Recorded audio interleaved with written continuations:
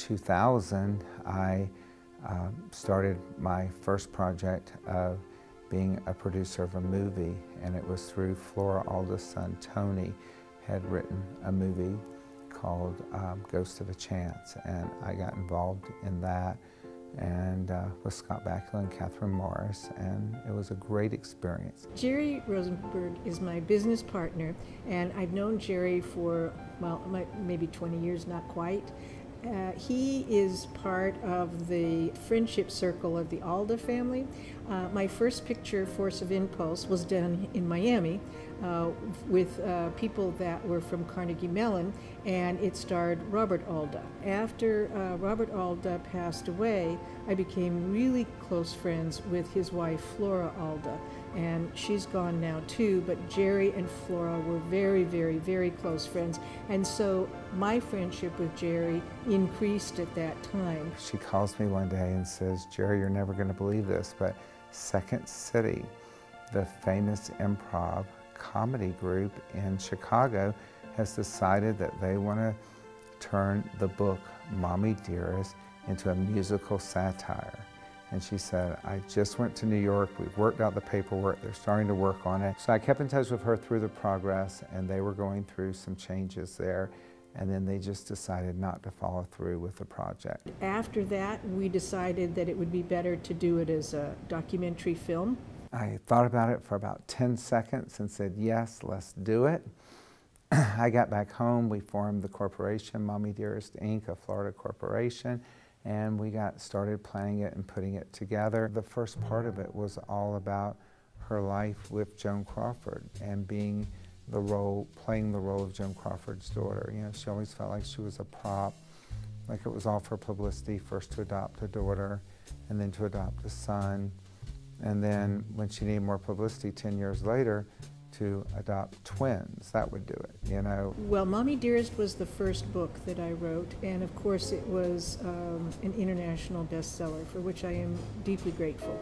I have kept Mommie Dearest alive because I really didn't appreciate the movie, and so I have kept it alive in the 20th and the 30th edition, new publications, new information, same core book.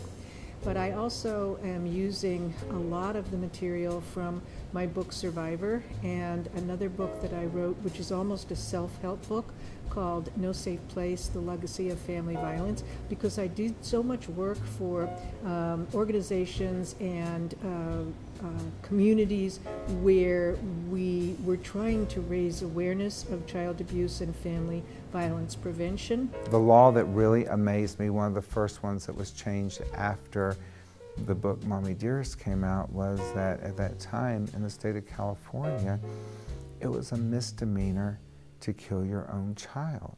You may get a little bit of community service, you may get 30 days of probation, but it was a misdemeanor. We still have the problem with us. Family violence, child abuse, child pornography, the Sandusky case, it is still right here in all of our communities. Nobody seems to be truly immune.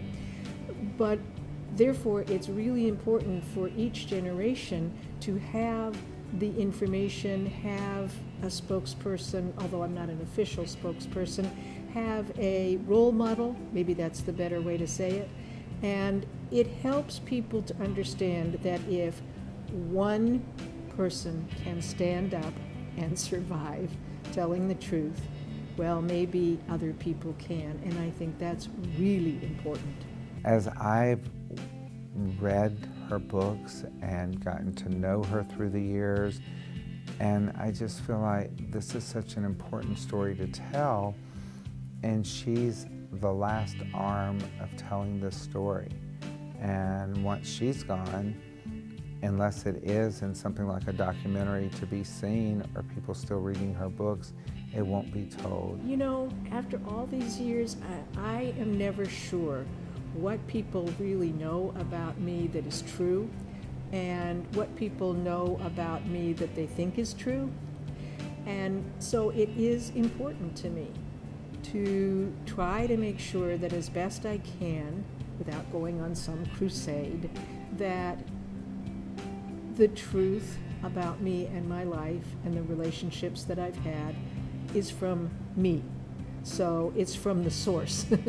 In that sense, it's really a gift that Jerry has given me to be able to do this at this time of my life and career. It's all about surviving and thriving, and that's what she wants people to be able to do, and she wants this documentary to be something that people can watch for many years to come.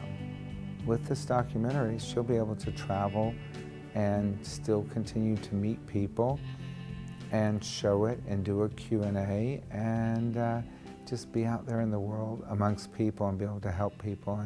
And that's truly her gift in life.